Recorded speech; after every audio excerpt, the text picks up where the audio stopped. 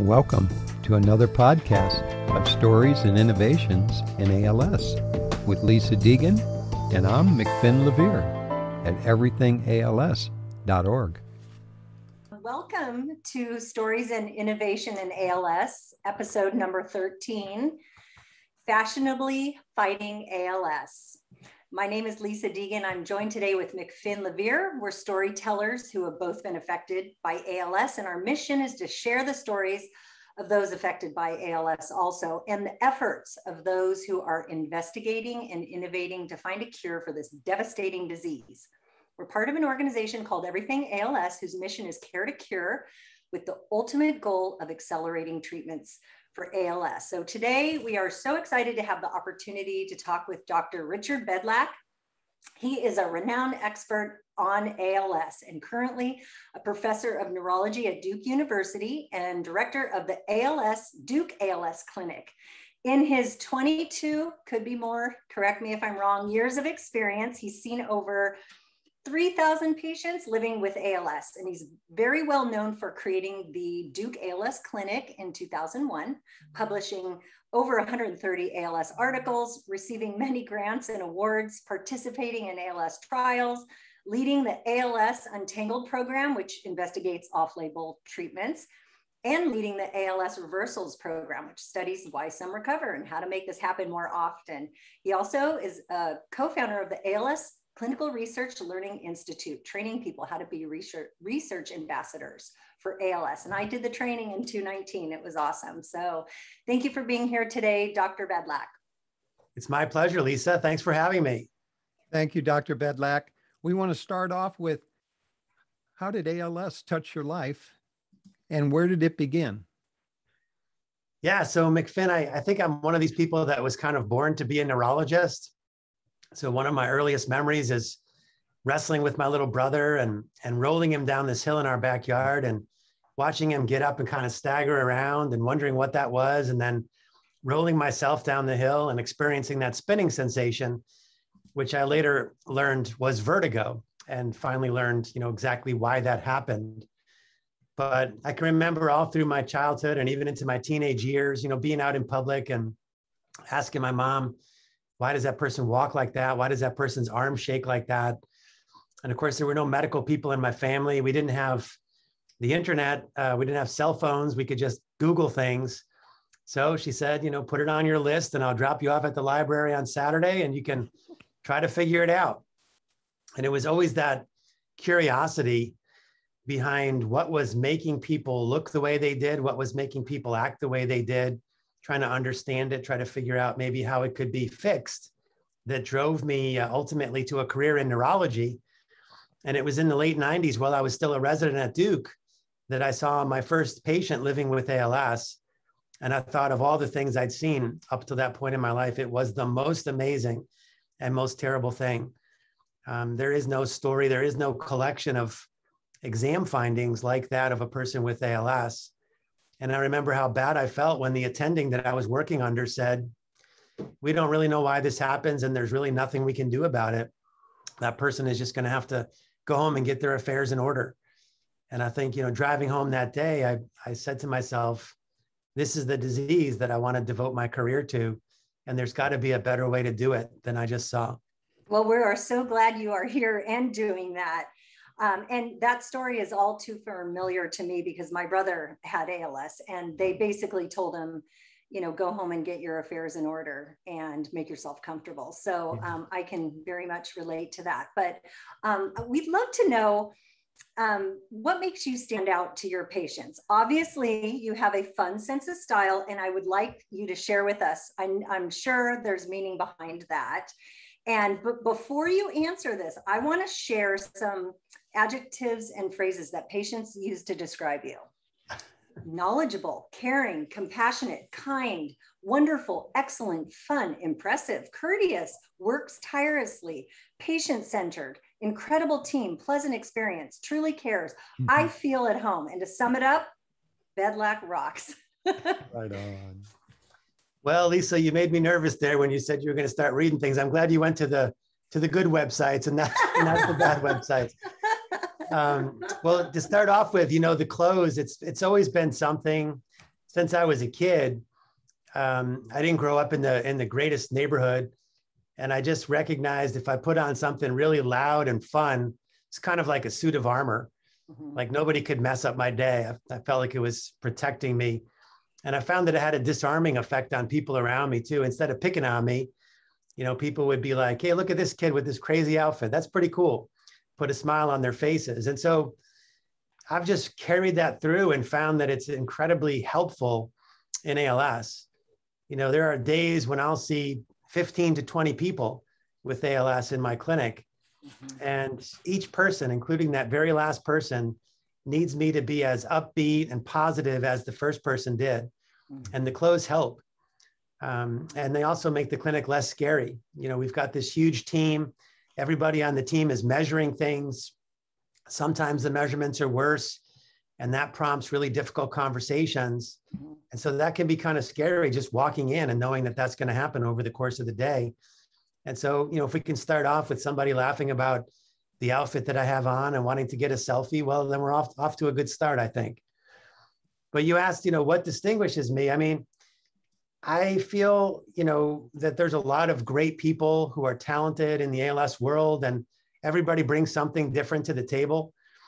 I'm probably not nearly as smart as some of the other people that are working in ALS, but I do feel like I'm one of the more optimistic doctors. I do feel like I'm one of the more responsive doctors. I try my best to get back to everybody's messages and emails within 24 hours.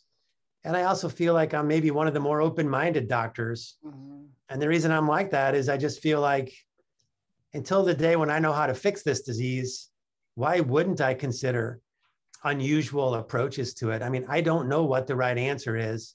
So I have to keep an open mind when someone comes in with an idea and just try to look at it like a scientist would and say, is it plausible that this could work? If so, what exactly are we going to try here as far as dosage and source of a product, and how long are we going to do it for, and what measurements are we going to follow? But I'm perfectly willing to do those, what I call N of 1 experiments or self-experiments with my patients until the day when I know how to fix this in everybody. Well, I actually think you're brilliant because to cure this, we haven't figured it out yet. So it's going to be somebody who has to think outside of the box and look at other things to help us get closer to a cure, or to at least some answers, because, and I know everybody's doing fantastic work, but I think it's going to take, a little out of the box thinking, because this is so layered, as you know. And it may not even all be the same thing, Lisa, right? I mean, that's one of the most challenging things, is that we approach our trials as if this is all the same disease, and it may not be. I mean, I always use the analogy, imagine if we had the world's greatest cream for poison ivy, but all we knew was that it was a red itchy rash. And so we enrolled, 1,000 people with a red itchy rash, and we put half of them on this cream and half on placebo. We probably wouldn't see any signal. Because the people with the poison ivy got better, but the people with the eczema and the psoriasis and the chicken pox and the mosquito bites didn't have any effect. So, I mean, there probably are multiple different ways to get to the death of motor neurons. And, until the day when we understand how to break these cases down, I would love to see everybody trying something. Ideally, with some sort of outcome measures followed and some way to keep track of everything in a centralized database. It's kind of like high throughput drug screening in people. Everybody agrees that high throughput drug screening is the right thing to do in test tubes, and maybe even in animal models, where you pick a target or you pick a genetic disease that you're going to study in animals, and you just dump every known drug into this assay and see which ones work. It's a quick way to find promising drugs that you would take into human trials. Well, why not put every person with ALS on something and track how they do? That's high throughput drug screening in people. And I think it's a much faster way to get to drugs that work, maybe even in subsets of patients, than what we're doing now. When you focus on ALS, do you find that there's another disease that comes close to it that you would be helping both of those diseases? It's a great question. I hope that whatever we learn from one neurodegenerative disease applies to another.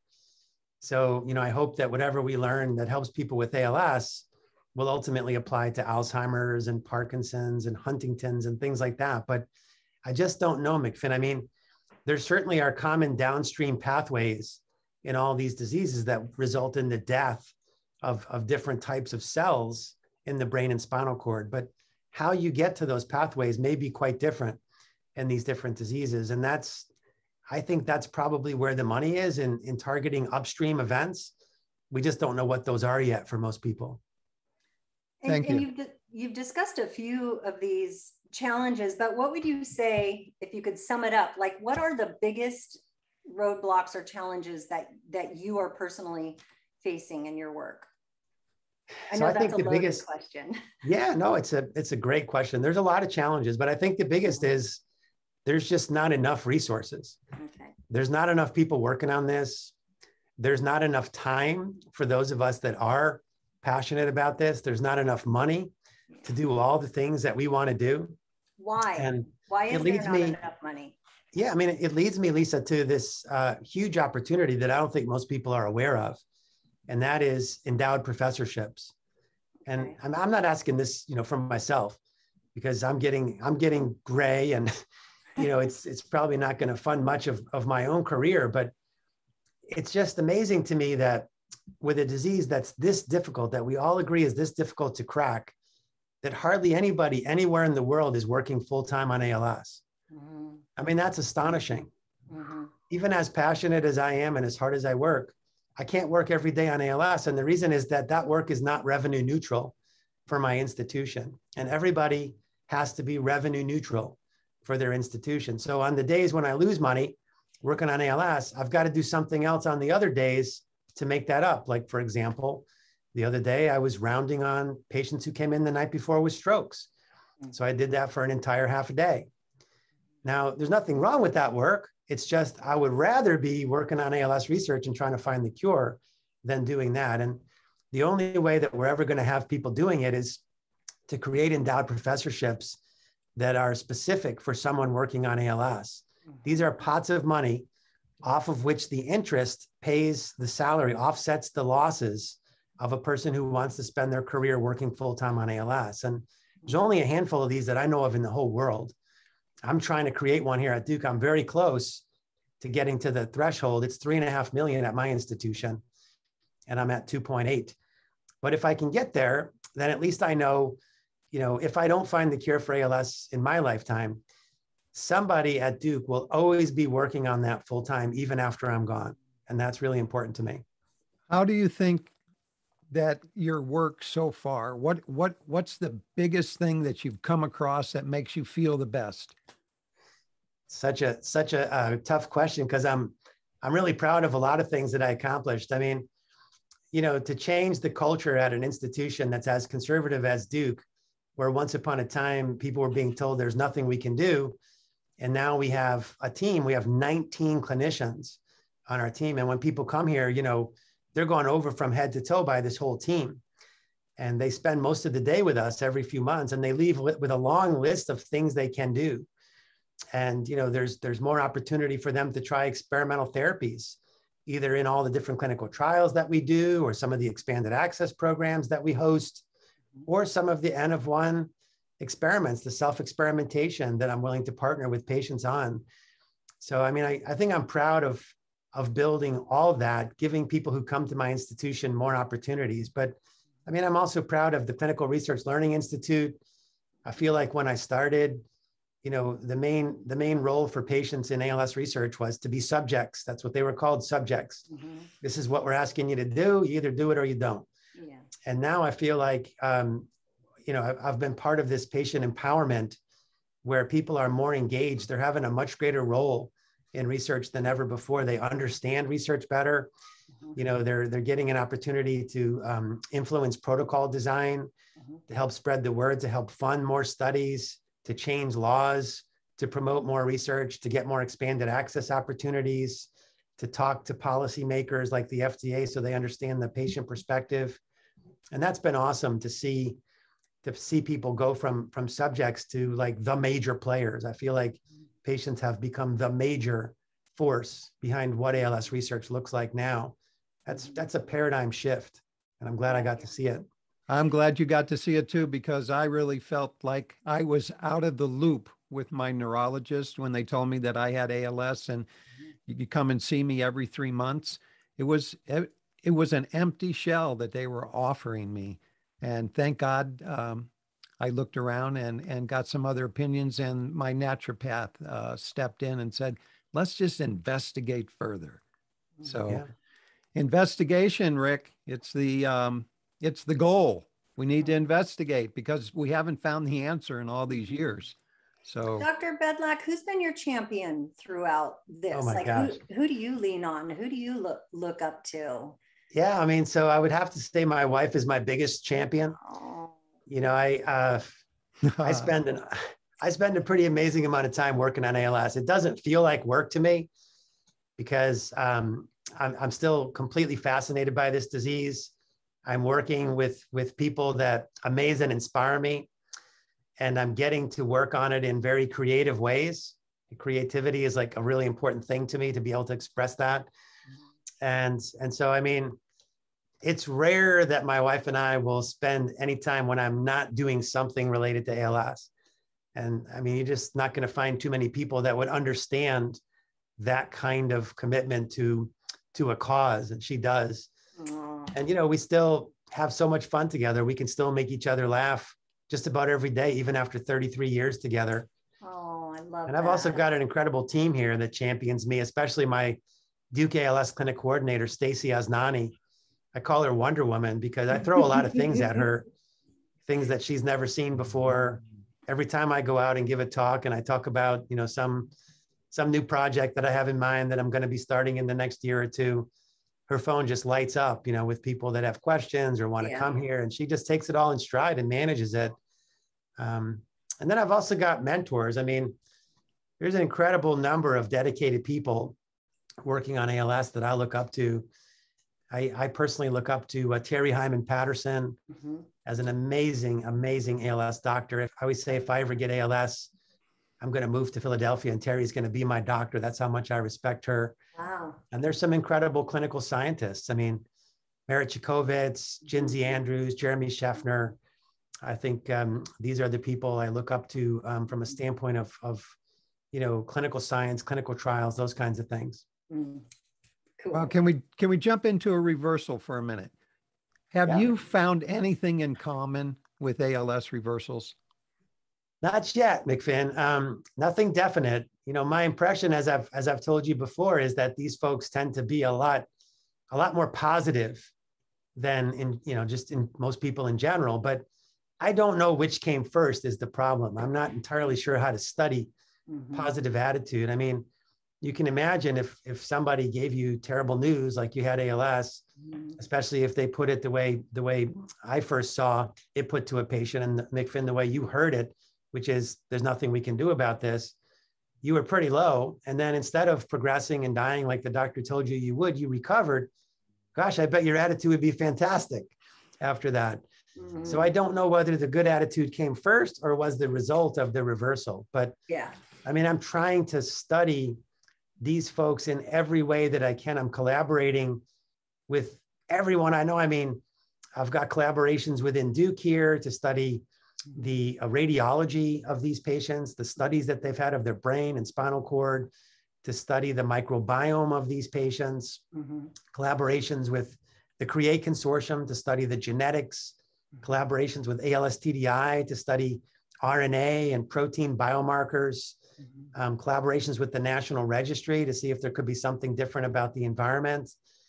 So, I mean, the great news is we keep finding more. We're up to 53 now. And I've got another one here that I've been looking at that looks very promising. I need to get a few more pieces of records to really firm it up, but I keep finding them. And I think the more we find, the more people get interested, and the more people get interested, the better the chances that we're going to figure this out. And so for clarification, these were not your patients to start with. These are people that you are studying that seem to have reversed their ALS, right? That's right. Because we get people on our webinars, we need to go to Bedlack. We need a reversal. So you are very much, you know, reversals and your name go together. So we definitely will send people your way when they, you know, feel their symptoms have. In fact, John is one of our, I don't know his last name. He was your reversal number. McFinn, help me out. Harrison, John Harrison. Thank He's you. 52. Yeah. Yeah. So no, I really appreciate the referrals. And again, I mean, you know, I'm seeing a paradigm shift in this, because when I first found the handful of cases that looked like they recovered, I didn't know what I was looking at. I mean, and I was talking to everyone I knew about these cases, and I think most people were very skeptical and didn't believe that these folks ever had ALS in the first place. Yeah. And it's really a question of semantics more than anything else. We don't have a test for ALS. There's no one test that comes back positive or negative. You know, the diagnosis is made by a certain story, certain exam findings, an EMG, and then certain tests to rule out mimics. And every one of these cases had all those things. So they had an ALS diagnosis by today's definition of it. Like McFinn. And I think, you know, the more I talk about it, the more of these cases I find, the more people become convinced that this is something worth studying, which is why I now have so many great collaborators. Well, and hopefully we'll be getting answers from you that will help lead us closer to what makes this happen and what makes it stop. Well, nobody's studying this but you, right? I mean, is there anybody else? The only thing that I've seen similar is I know I've seen a paper published on plateaus. Okay. There was a paper that came out of Israel that was just commenting that ALS plateaus occur. That's where people seem to stop progressing for long periods of time. And I mean, I think that's worth studying too. Yeah. I mean, there's clearly something different about people who, you know, whose progression seems to stop or reverse. I just don't know if those are the same as the reversals, but I'm all for studying anybody who seems to be an outlier, especially when it's an outlier in a good way, like someone whose progression slowed, stopped, or reversed for a long period of time. I mean, we really need to understand that. Well, I've donated my brain and my spinal cord. I had to get my wife to put the telephone number in her wallet just in case we're away from the home, because I got to be cut in 12 hours. Oh. So I'm looking forward to being an answer for you, Rick. It's and I appreciate you doing that. I forgot about that collaboration with the NIH Biorepository. They've agreed to look at autopsies on people, hopefully many, many years from now when they die of natural causes, but be very curious to know if the pathology in their brains and spinal cords looks different than the pathology of someone who had more typical ALS. Well, thanks to McFinn and others who are dedicated to sharing their bodies and their fluids and their everything with science. Once you have ALS, I mean, for me to come out of it, there's nothing more in my life that I'm more passionate about is to see somebody else come out of this, because if I can do it, somebody else can do it. And so I told my wife, I said, sweetheart, this is my new passion. And she just looked at me and she said, what about me? And I said, oh, right. Okay, 50-50. Oh, no, 70-30. Anyway, Rick, we have to watch out for our wives. Yeah. We get so involved in this, and it's so interesting that, you know, I finally told my wife that I would talk to her about politics if she would let me talk about ALS. And so we got an agreement. I love these stories from both of you. I'm so glad we got to touch on reversals, because I know everybody wants to hear about that. So I don't want to end that conversation if you guys want to keep adding some stuff, but I also want to show how far you've become, or how far you have come from the Duke ALS Clinic in 2001. What was your first clinical trial, and what clinical trial are you doing currently, to show, you know, there has been a lot of movement forward in ALS, and it is a more promising time now. So I'd love you to share some of that with us. Yeah, I mean, no question. So for the first several years of me running the Duke ALS Clinic, we didn't have any research. And that's because nobody knew who I was. I didn't really have an ALS mentor. There was nobody here that was interested in it. So I had to kind of go out there and find, you know, the top ALS people, go visit their clinics, go up to them at meetings and harass them, you know, remember me? Hey, you got any research that we can get involved with? Yeah. And then we also had to grow a critical mass of patients. I mean, you can't really be a site for a study if you only have 4 patients, which is about what we started with. Wow.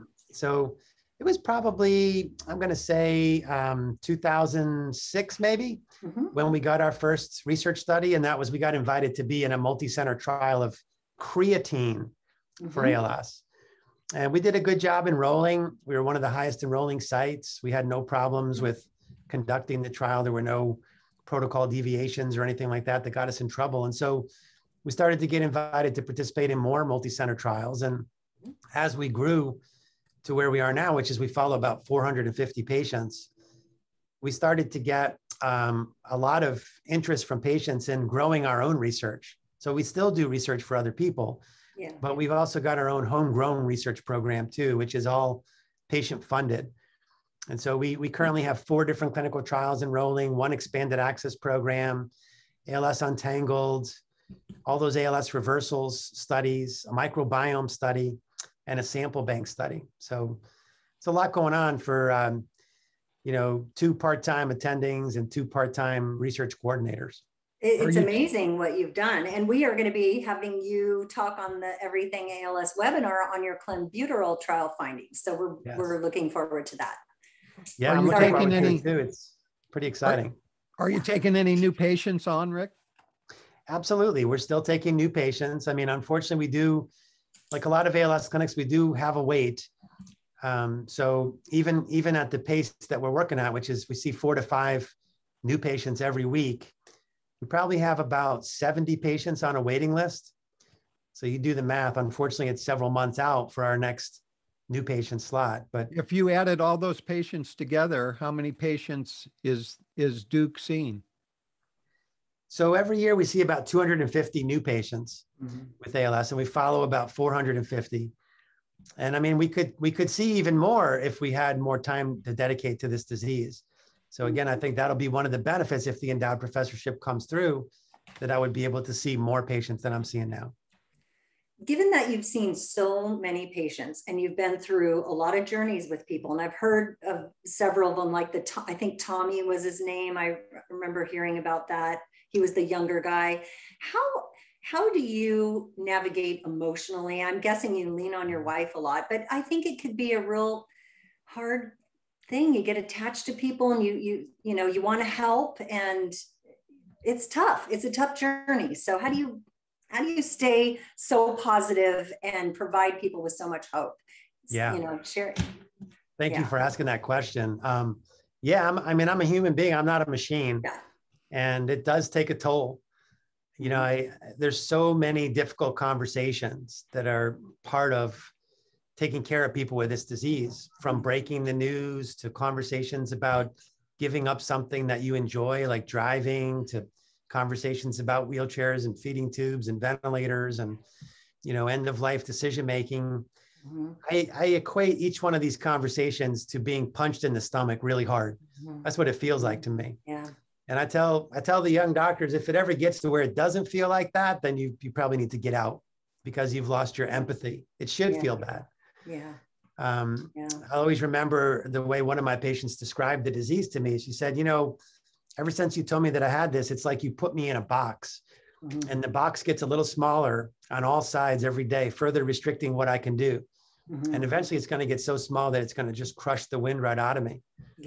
And, my glasses are fogging up, because I still tear up when I hear that and just think to myself, I can't stop it. I mean, I'm trying everything I can think of, but I still can't stop it. And there's days when I leave here and I'm in tears on the way home, and I think to myself, I don't know if I'm going back tomorrow. But it's amazing. I do believe in a higher power. And it seems like whenever I'm at my lowest point, I get a sign. It might be a call, might be an email from a patient or a family member, or even a colleague appreciating their, expressing their appreciation for what I've done. Or it might be a new grant or a paper. And it's these little things to me that tell me I'm on the right path and I need to keep trying. And I've already mentioned, I've got so many blessings in my life. My wife, I got 2 great cats that give me unconditional love. I got a lot of friends. I got this amazing team that I love working with. And I got these crazy clothes that just a little thing, but sometimes just looking down at the dragon on my sleeve makes me smile and picks me up a little bit. Well, I have to say, doctors like you and the wonderful people that are out there that are fighting are what keep me personally motivated, because my brother is gone and there's nothing I can do about that. And sometimes I don't want to talk about ALS. I don't want to hear those 3 letters because they added a lot of grief in my life. But people like you keep me motivated and keep me still interested and want to keep joining in on the fight, because I see how hard you guys work. And I'm like, you know what, that inspires me to want to do even better.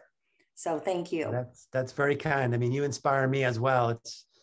It's got to be very easy when this disease hammers someone you love, you know, when that battle is over, to just get away from it and try to forget about it. And people like you that roll up their sleeves and stay involved are very motivating to me as well. Oh, thanks. Rick, when I was in my wheelchair every day, all day long, I used to smoke a lot of cannabis, and it really calmed me down because of the fear of what I thought was coming to get me. Is there any other medicines that would help that you could suggest? This is a very scary thing when you realize what's coming to get you. Cannabis was my go-to. Lexapro was something that I just put aside. Is there anything that you recommend for people with depression? Yeah, I mean, so McFinn, what I usually do is I usually encourage people to talk about it with me or with somebody that they care about and trust, talk about their feelings, but also to try to remind yourself that even though there are things happening that you cannot control, there are a lot of things that you can control. And it's kind of amazing to me how just that is enough to empower people to do amazing things with this disease. Like, I'll tell you a story. I remember one of my patients calling me a few years ago to go on the radio with her. She said, the station wants to interview me about my ALS, and I want you to be there in case they ask me anything scientific. And this is someone that I had this conversation with that was very scared in the beginning, very angry in the beginning. People grieve in such different ways. Yeah. But I remember I was sitting behind her and they were asking her questions, you know, tell us what your life was like the first day you saw Dr. Bedlack. And she said, I thought I had it made. I was vice president of this big international company. I was traveling all over the world, making lots of money. I thought I was going to be president probably in the next 5 years. I was just on top of the world. And the DJ said, well, what about the rest of your life? And she said, well, my family life wasn't that great. My husband and I were separated, and we have kids, but you know, we didn't spend a lot of time together. When we were together, everybody was on their devices. And they said, are you spiritual? And she said, I used to really be involved with the church, but that's kind of all gone. I haven't been to church in many years. And he said, what were you like physically? And she said, all I had was a foot drop. And I couldn't believe Bedlack was telling me this was my disease, and, you know, explaining to me that this is what usually happens to people with this disease. I was furious that he messed up my life like that, and angry and terrified. And, you know, we had the conversation, and she just completely switched what she was focused on. And the guy said, so now, you know, it's 5 years after your diagnosis and you're in a wheelchair, and I can see you can't move your hands very well. So you're physically much worse. What about the rest of your life? She said, it's completely different.